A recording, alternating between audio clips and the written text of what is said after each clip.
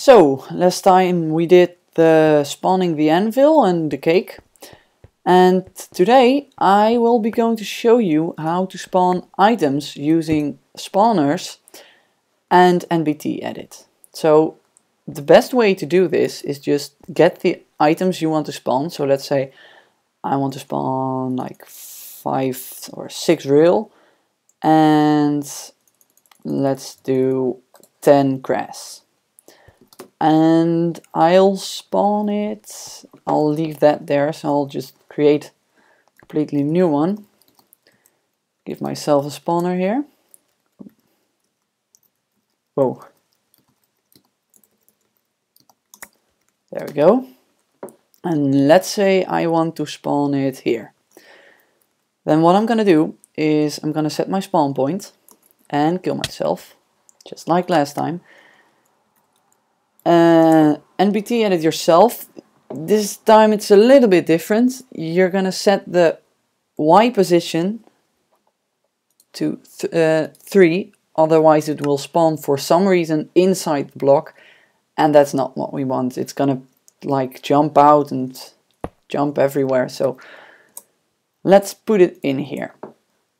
First we want to spawn an item, so set it to an item with a capital I, otherwise it will crash your game. And spawn data, just like last time, and just paste your position in there. So now it's spawning an item. I'll set these values to the right one. Let's set spawn range to, well, let's set it to 1 now. And set this to 1, so it's spawning every tick. Max nearby entities 1. And yeah, those are a lot of items. As you can see, this is not what we want. We wanted to spawn an item and then keep it there. We don't want it to spawn an extra one. So the only way to do that is to spawn it near him. So we'll change the position. Spawn points, kill. And well, I can use. We're just let's see what happened if we do not change the Y position. Remove the position and paste a new one in there. Yeah, that's what I mean. So as you can see, they're flying everywhere. For some reason they're only flying in the same direction, but so that's why you want to change that. And now he won't spawn anymore. That's because, oh well, he will. So what's happening now, he's gonna check for an entity near him in a range of 2 blocks, because you need to take the spawn range and multiply it by 2, and then it will, that's the range in which it will detect for the maximum amount of entities. So if we set this to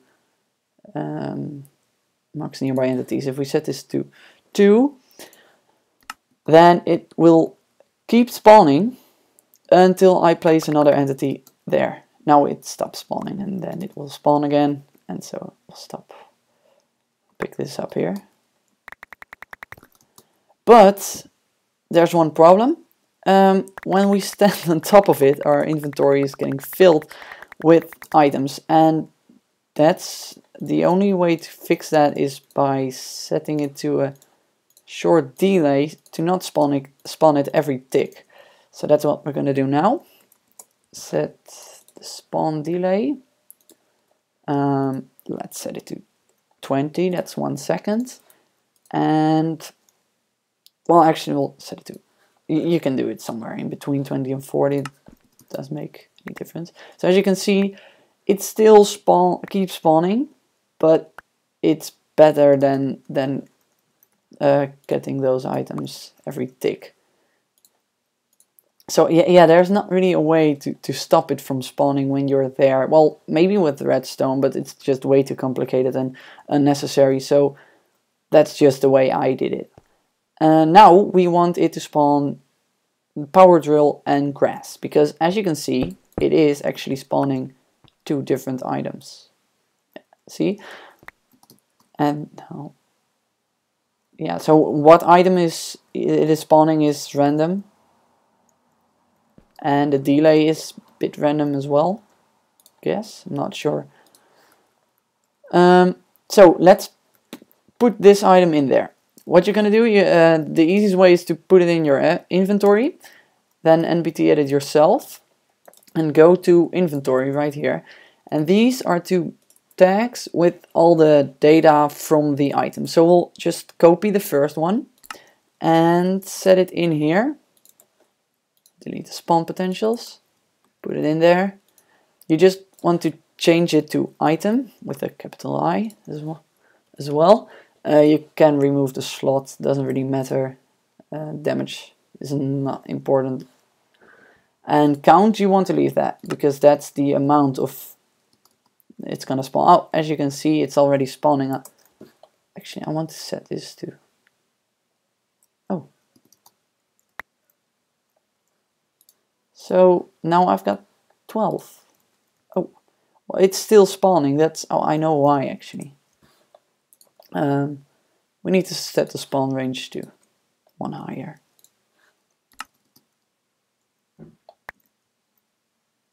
Guess it doesn't spawn anymore now. Oh. Oh, that's really...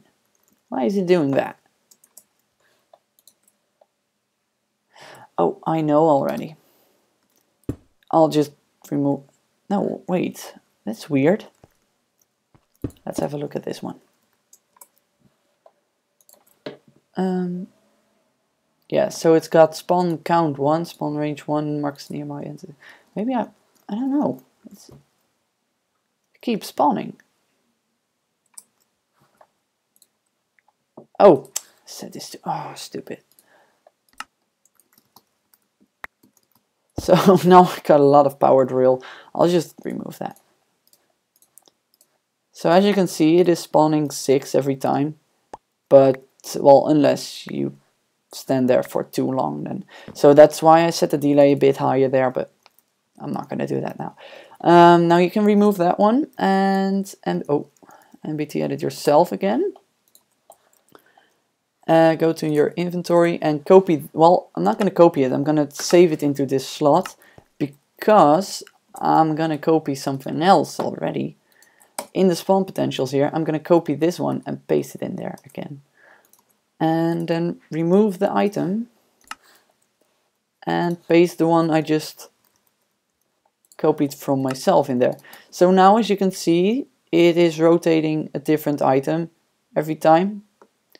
And that's completely random. So, as you can see,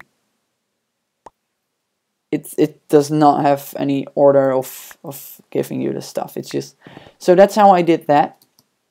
There's... so that I also did that here. With, well, a bit longer delay. Actually, a lot longer. Oh, yeah, there it is. Also, that delay is also random. So, but you can also use it for this level. If you get too near, it will close. And this is what I used a lot in my second map, the code to Infinite. As you can see, there's a pressure plate here. And if I get too near to the spawner, it will spawn an item. Just like we did over there, but I added one tag. Here's the spawner. As you can see, it's got H, it's a tag short, so this one. H set to 5,999. And what that does, every time an item is older than 6,000 ticks, it will despawn. So it's basically immediately despawning here. You do want to make sure, because I forgot that, and that's pretty dumb actually. Captain Sparkles was playing my map and he actually, a puzzle was broken because I forgot to set max nearby entities to 9,000. So let's see what happens if I set it to 1.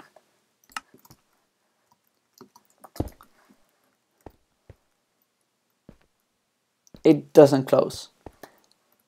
Because there is somewhere an entity near him, and it's probably over here, this one. So yeah, you might want to change that as well.